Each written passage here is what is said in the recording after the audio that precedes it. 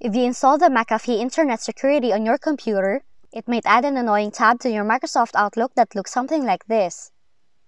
So if you have no use for this feature that filters junk email messages, you can just remove the tab from your Outlook application with these steps.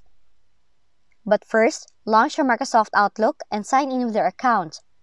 Then, go to the File tab and select Options from the left categories.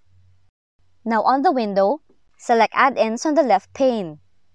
Then at the bottom of the window, set the Manage drop-down menu to COM Add-ins. Then select the Go option. Now on the next window, uncheck the checkbox next to McAfee Add-in. Then select OK to save the changes. With that, the McAfee Anti-Spam tab will now be removed from your Microsoft Outlook.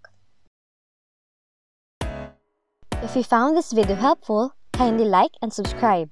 You may also click and turn on the notification bell so you can be notified from whenever we release new videos.